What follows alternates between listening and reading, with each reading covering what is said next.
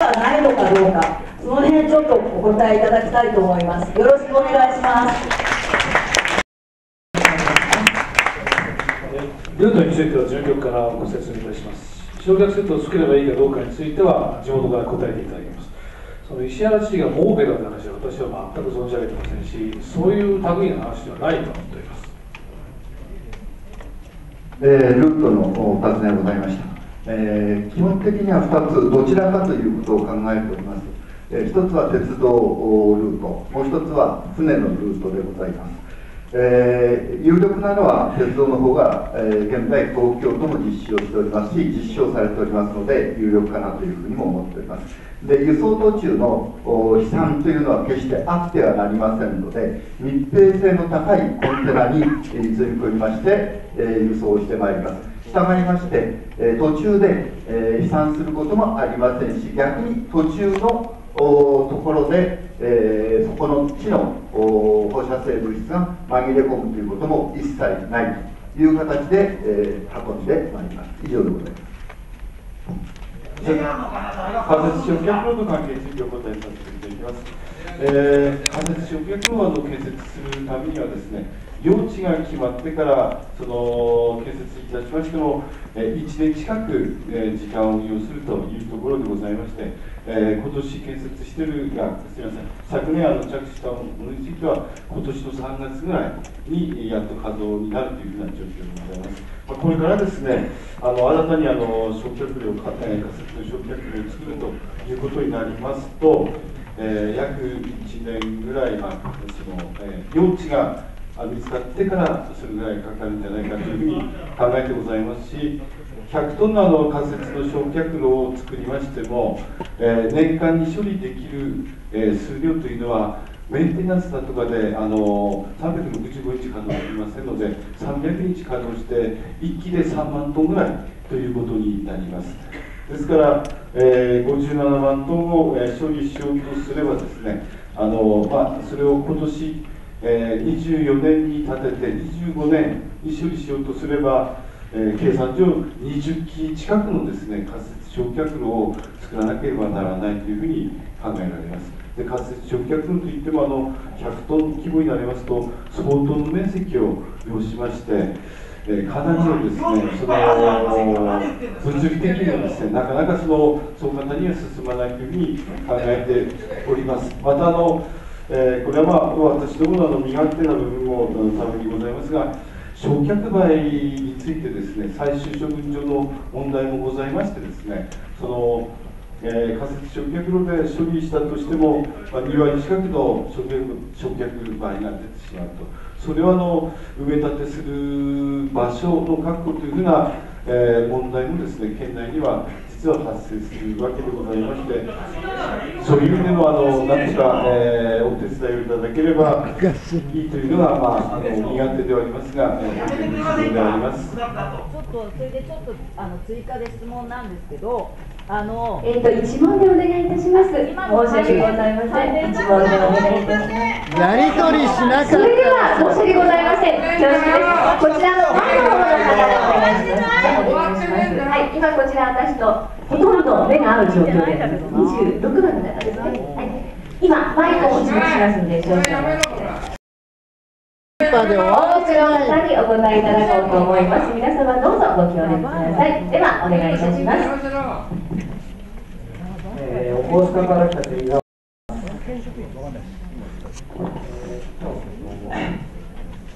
理解って何ですかね。協定書の以外の理解って何ですかね。まさか県民投票とかちゃんとやってくれるとかそういう話なんですかね。じゃないと理解って言っても理解分かることできないじゃないですか。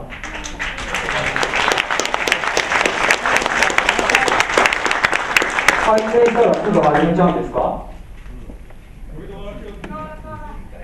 あと県の方にメールを出したんですけど、セシウム以外は測らないと、セシウムが主だから測らないとか、アルファ核子とかベータ核子の放射線を出すやつあるんですけど、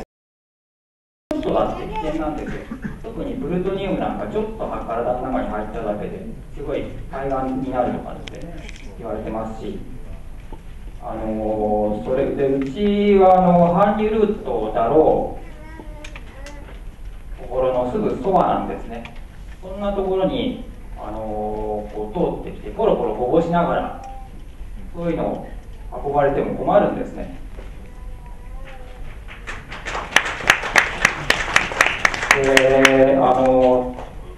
特にこれ外部被曝の話はいらないです。内部被曝を心配してるんです。紙一枚で捨てるとかそういう話はいりません。で、なので搬入ルート、船なり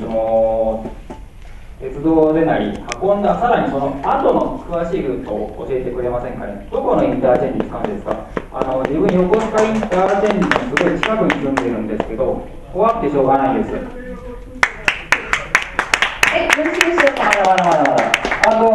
と1個あって、15日の説明会があったじゃないですか。それを黒岩知事は17日のなんですか、定例記者会見でこういうふうに言ってるんですね。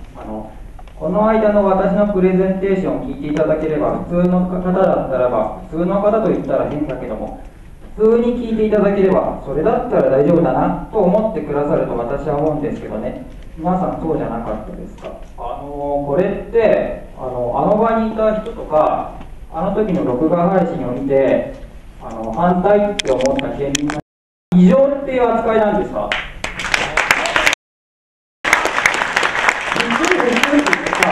異常なの？うちら異常なんですか？それでは質問をいただきます。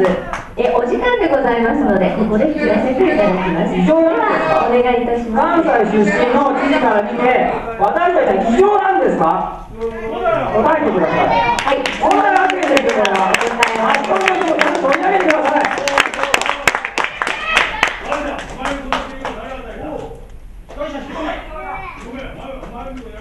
最初の住民の皆さんの理解を得たいと私は申し上げました。理解が前提になると申し上げました。そのためにはまず第一の段階としては協定書というのがあります。もともとこの最終処分地は県内の産業廃棄物を受け入れるということの形で協定いただいてますから、今話をしているのは県外の災害廃棄物ですから、今の協定書のままではできません。ですから協定書を改定していただくということは必要になります。しかし協定書さえ改定すれば、それで俺たちは理解が得たんだというふうに判断しないということです。それはあくまでも誠意を持って皆さんがその後もご不安に思われる情報も公開していくし、誠意を尽くしてご説明し続けるという意味でやったものであります。それから搬入ルート等のことについては、事務局からご説明いたします。こぼしながら運ばれても困るという話がありましたが、そういうことは運び方をいたします。セシウム以外はわからないのか、セシウム以外も怖いといった問題については、これまた専門の立場からお答えいただきたいと思います。15日の説明会で、今、記者会見みたいな話がありました。そういうふうに誤解されたのは大変申し訳ないと思っております。まさかそんなふうに思っているわけがありません。私としては一生懸命誠意を尽くしてご説明をした。思ってるから言ったんだろう。放射性物質に汚染されていないと、そこを確認していただければ、なるほどな、だからそれが違うっていうの。できることあるんじゃないのかなというご理解をいただけるんじゃないかなと思ったことでありました。普通という言葉を使ったのは大変僭越でございました。失礼でありました。そういう誤解が得たことについては心から反省したいと思っています。